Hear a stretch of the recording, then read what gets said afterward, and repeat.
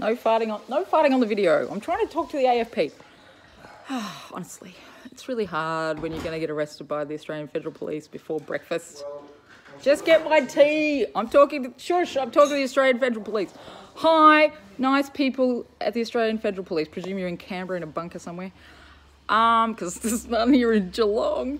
But you should be, because it's nice down here and we don't have COVID. It's really good.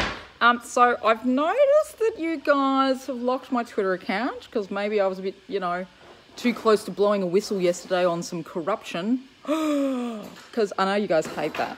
I know you guys chase the journalists for that all the time. And I'm not technically a journalist, but what does it take to be a journalist? I've actually tweeted earlier, in the middle of the night. You can look it up. You probably looked it up. About how the fact I'm preparing a whistleblowing document at the moment with a journalist and a couple of editors from regional newspapers. So please, if you respect press freedom, if that means I know we don't have a Bill of Rights here, and I know, totalitarian regimes are all in fashion at the moment. But I'd really appreciate it if I didn't have to make a sort of quivery voiced call to the emergency line of the British consulate and have to talk to the the Home Office in London. Hey, houseboy, can you wave? Just wave to the camera. Turn around, wave. T-boy. T-boy. Wave. Come and wave.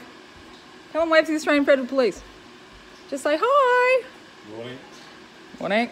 That's Simon Charles Golby, my husband, ex-British police officer and full-term British resident. And he's never bothered to get an Australian residency because why would you bother becoming a resident of this shithole town? But I was getting him to get an Australian residency, but everything got locked down in COVID. So, didn't happen. But yeah, so I've contacted Richard Marles via text. I've had a recorded message put on the Home Office in the UK, basically saying that you guys are threatening to come and arrest me for sedition on the internet, swearing on the internet, or being a feminist on the internet, or whatever you're going to be arresting me for. Because frankly, you're a bunch of cunts. Yeah, bunch of cunts. I don't care. Come after me. I'm so here for it. Thea, do you think the Australian Federal Police should come and arrest me? No. You don't want them to arrest Mummy?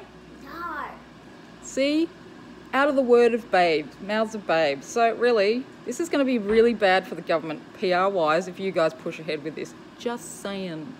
Okay? I can out-Karen anybody. Yeah? I had to divorce my own mother and father because they were arseholes. I know arseholes when I see them. So just don't bother, okay? Don't bother. Bye. Love to chat.